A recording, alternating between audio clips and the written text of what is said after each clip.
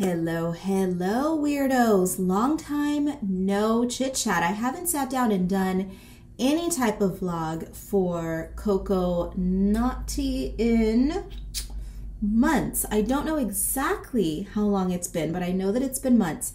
My store officially launched back in October. It is now January, and I thought, can you sit down and have a chit chat? So that's what we are going to do today. My name is Carla. I am the owner of Koko Naughty, which is an art and fashion boutique online. Everything you need to know will be down below. So let's go ahead and get into this little chit chatty vlog.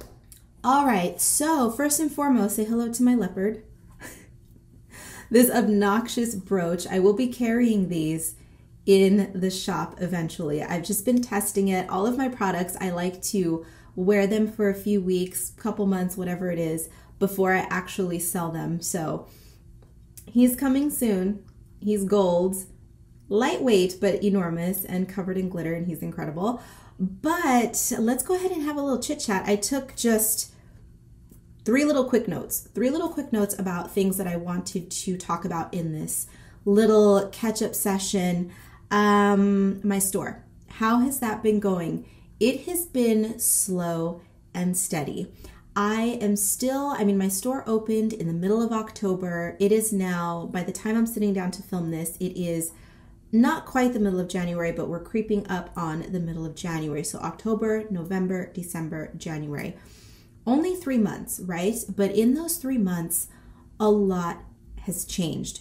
My store, nothing is changing about my store. My aesthetic is not changing. The name is not changing. Nothing, none of that is changing. But everything that, if you go back and you watch my series of videos that I filmed, which is all about the creation of Koko Naughty, right? Creating Koko, how the store came to be, how I came upon the idea for it, what the deal is with the aesthetic and all of that sort of thing. I talked about way back then. So for damn near a year now, right?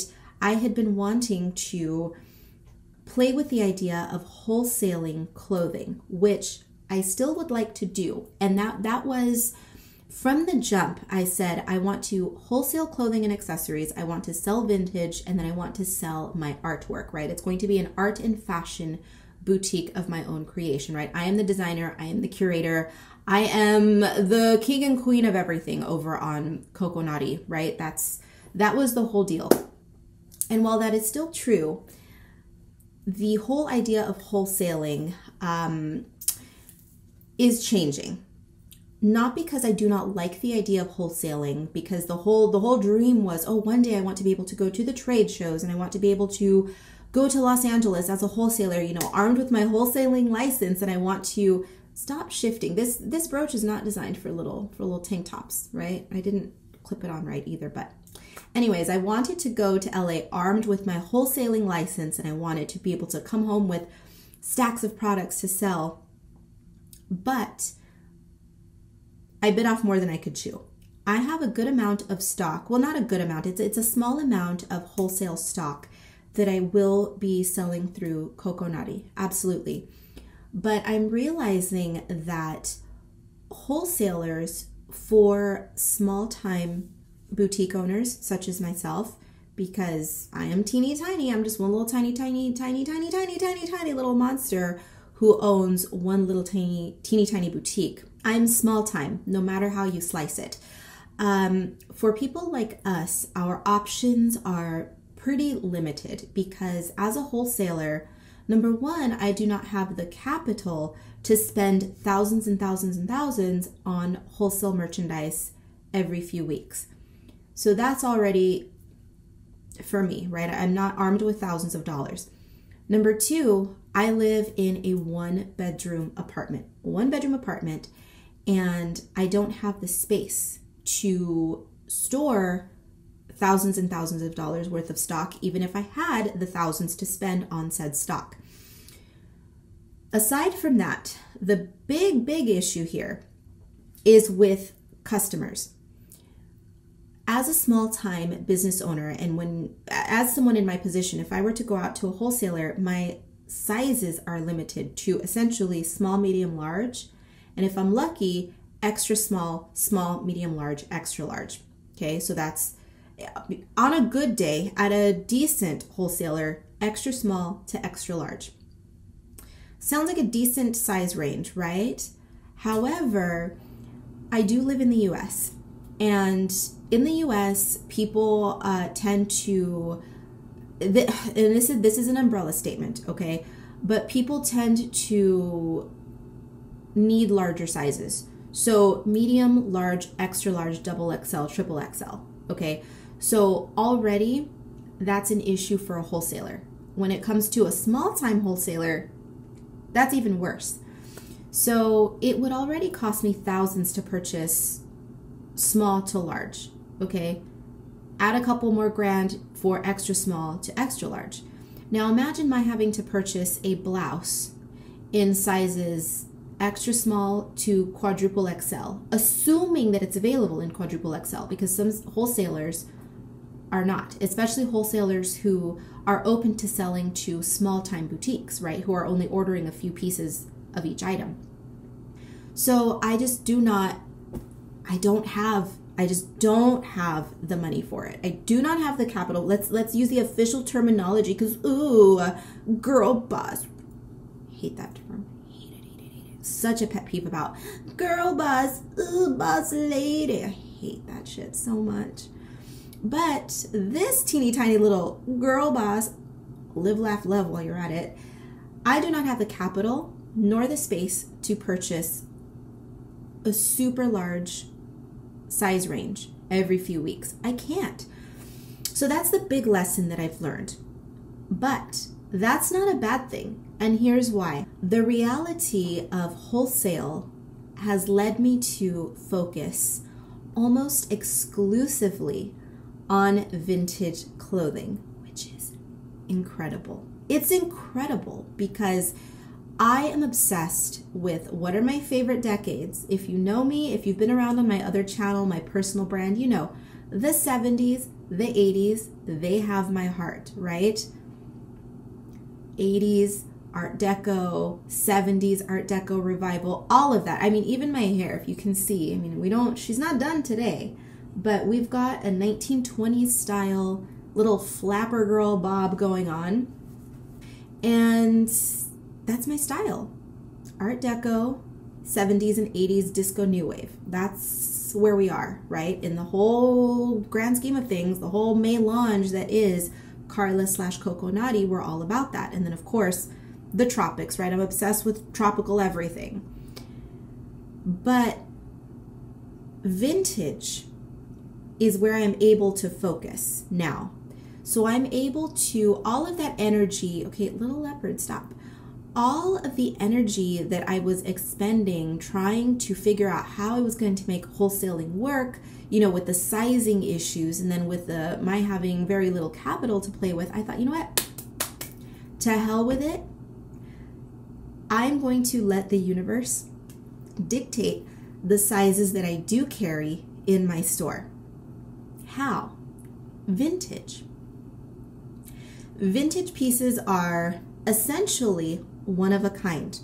When I find a gem, I pick it up. That gem can be a size small. That gem could be a double XL. It could be, you know, size like an 80s size, which is incredibly oversized. Even though the tag says it's a size 6, it will fit a 4XL. So that's the beauty of vintage. That will now allow me to carry a range of sizes that I have zero control over. I don't run into the issue of making customers feel excluded, because that's the thing as well, is when I'm shopping for clothing, my customers don't realize that I'm limited to my own budget and I'm limited to what my wholesalers carry.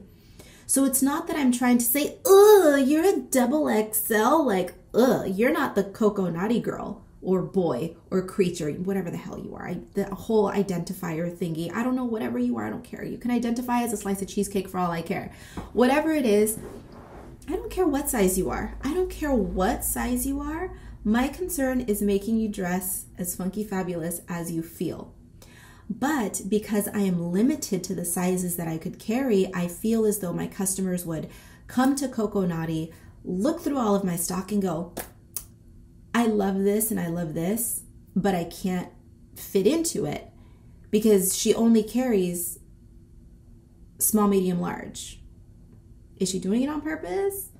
Is she purposely trying to exclude me? Because ouch, right? And that's not the case. That's not what I'm doing. It's just I am beholden to what is available to me as a small-time wholesaler, and I am at the mercy of my own budget.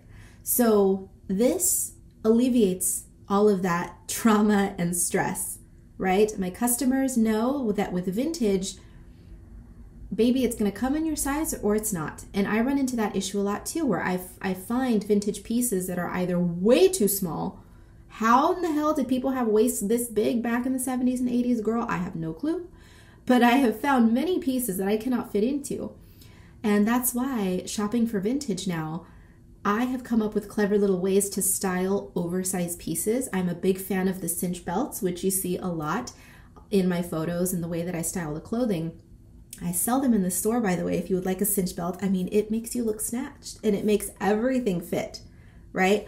I am typically a size small, not an extra small. I'm pretty firmly a size small, but I can fit into a double XL if I cinch it, snatch it, and style it just right. And so that way, even if you are a size small and you see a size large, baby, buy it. You can make it work.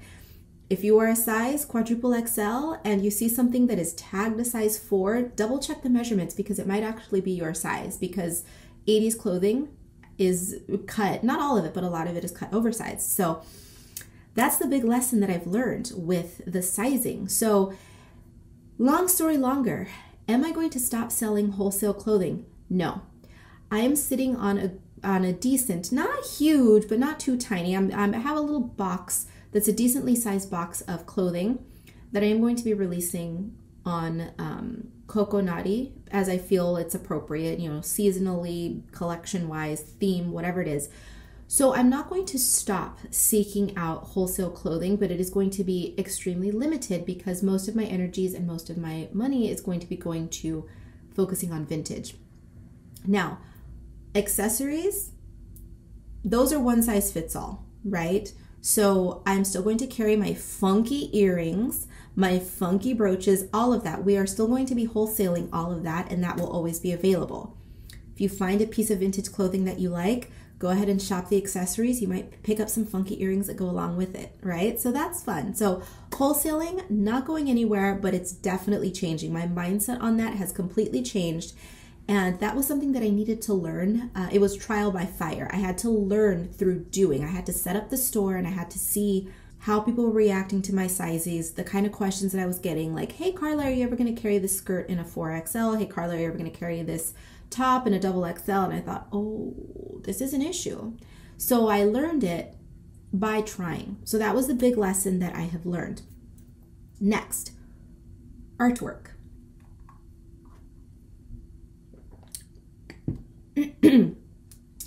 I launched Koko Naughty as an art and fashion boutique because the clothing selections that I carry, they are they're vintage, retro, funky, 1970s, 1980s with a huge sprinkling of Miami Vice. We're all into the tropical cocktails. I'm a tiki girl, if you did not know, if you are new to this whole channel Koko Naughty thing. I'm a tiki freak. I love tiki cocktails. I'm the one who's going to dress up like a 1980s new wave vampire with giant disco boots, go out to a nightclub, and I'm going to order the giant pina colada, right? I am, by all intents and purposes, a 1980s tropical goth who loves disco, right? Does that make any bit of sense? That's me. That is Koko Naughty. Just visit my website and you'll see what I mean. It's bright, it's funky, it's a little bit dark, right?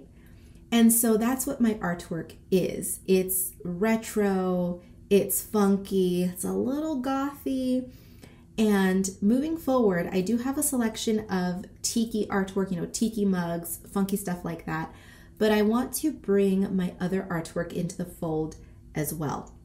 I want to use Koko Naughty as a place to showcase my work as an artist, because if you did not know, I have a whole nother YouTube channel, whole nother website. Excuse me, I got a little air bubbly burpee. I'm still sick. I woke up New Year's Day literally woke up New Year's Day sick as hell. And I'm barely starting to get over it, but I'm still congested. So I feel as though I'm short of breath and I can't breathe. I'm congested, right? So I have to take a lot of deep breaths. If you see me heaving, that's why, because I'm talking too damn much and I'm running out of breath. But anyway, I have a whole nother world. It's under my name, my first name, my last name. I have a website. I have a whole nother YouTube channel, just a whole world that has existed prior to Koko Naughty, right?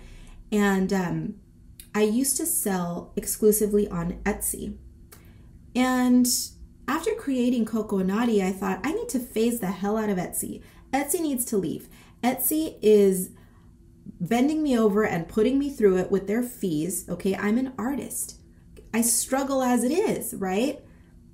Am I a starving artist? No, but baby, I'm not living in a mansion with a Maserati. Not that I want all of that, to be clear, but just to give you an idea, like that's not my life. And so if I'm an artist trying to make a living on Etsy and they're taking a chunk of my earnings, I don't mind paying a little bit. You know, I understand it's a platform that comes with fees. I get it. But Etsy's bullshit is we're going to pay celebrities to make commercials for us. We're going to pay celebrities to endorse Etsy. So, hey, you, Carla, bend over. Give us $25 more so we can pay said celebrity and take it out of your coffers. Oh, no, ma'am, no, bitch, you're not doing that to me anymore. I want to be a fully autonomous creature. And so my artwork is going to go to my website, to Koko Naughty. So that's that on that. This year is going to see an influx of so much more of my artwork because Etsy's getting kicked to the curb, essentially. I'm still using it for a few things, but for the most part, the bulk of my artwork is going to be on kokonaughty.com. So that's exciting. Art, fashion, me, yay. I suppose that's it. I'm going to go ahead and just leave it at that today because I don't want to get my feet wet. I don't want to jump into the mud too much yet. But that's where we're going. Focusing heavily on vintage this year and also bringing my artwork into the boutique. Because again, I want this store to be all about me, my art, my design, my curation, just my eye as a creative, as an artist. I want people to be able to come to my website and be inspired. Even if people are not interested in my vintage clothing whatsoever, maybe they are inspired by the color palettes or the aesthetic. Maybe they see everything and they're like, you know, I'm not as funky and bold and just this. I'm not as this as Carla is, but I'm going to pick up a sticker. I'm going to pick up an art print, or I'm going to pick up a pair of sunglasses or a pair of earrings. You know, it's going to be a boutique of me and a boutique for everyone who is not afraid to just be a little bit funky. I want everybody to feel comfortable enough to wear what they want. What is that expression? Let your freak flag fly, or whatever it is. I want Koko Naughty to be that place where it's like, you know what? If you want to dress funky today, pull up a chair, grab a pina colada, just some kind of cocktail or virgin mocktail. Those are just as delicious. Pull up a drink with a frickin' umbrella on it. Dress funky. Have a good time. That's what it's all about. So thank you for joining me on this channel and for this rather lengthy chit-chatty little, it's not so much a vlog, it's just a catch-up session, right? But I appreciate your being here. If you are interested in Koko Naughty, take a look down below. Links to the website, links to the social media will be down there, and I look forward to seeing you in the next one.